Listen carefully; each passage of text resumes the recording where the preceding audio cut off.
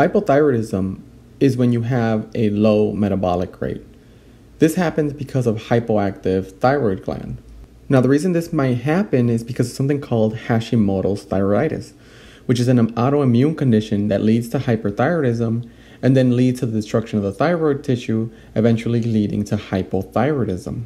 But it can also be caused because of radioactive iodine therapy and a thyroidectomy.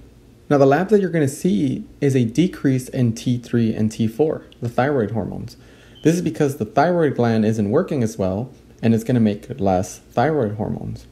You're also going to see an elevated TSH, thyroid stimulating hormones. The reason TSH is high is because T3 and T4 are low.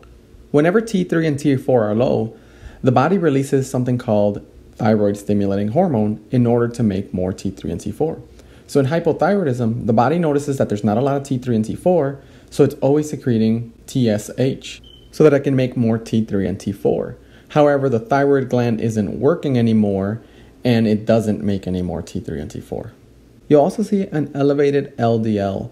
This is low density lipoprotein and it's a bad type of fat.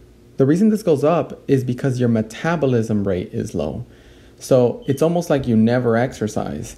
Your fat and cholesterol levels go up. So the signs and symptoms are going to be very similar to that. You want to think of a patient with hypothyroidism as a couch potato. So they're always cold. They don't like being in the cold.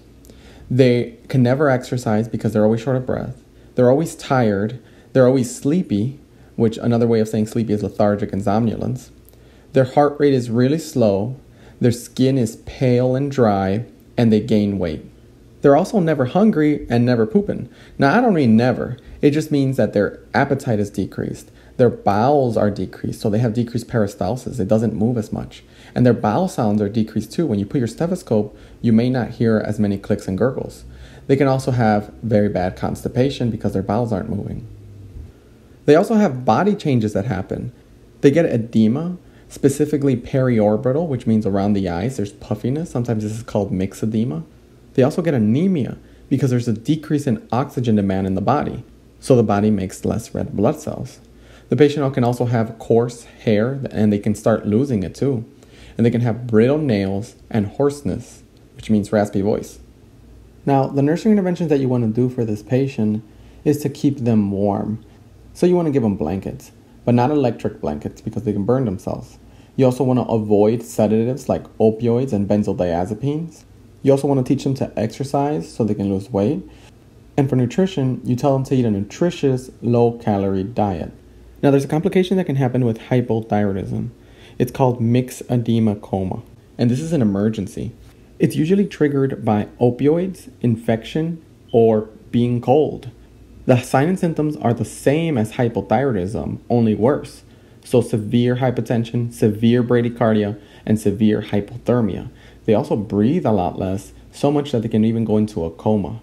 The treatment is going to be IV thyroid hormone. It's important we give all meds IV to this patient because their bowels aren't moving anymore. So the thyroid hormone is actually called levothyroxine. This will increase the T3 and T4 in the patient's body. The side effect of this is going to be hyperthyroidism. So make sure you monitor for tachycardia and insomnia. This drug also increases the effectiveness of anticoagulants. How you know this drug works is if the patient's temperature is within normal limits. You want to make sure you teach the patient to take this drug in the morning before meals. You also want to teach them that they'll be on this drug for life. You also tell them that they can't switch brands. So this is the one time you should know the brand name for a drug. It's called Synthroid. The last thing you need to teach them is that they're going to have a lot of follow-ups. This is to check T3, T4, and TSH so we know the drug is working. That's everything you need for hypothyroidism.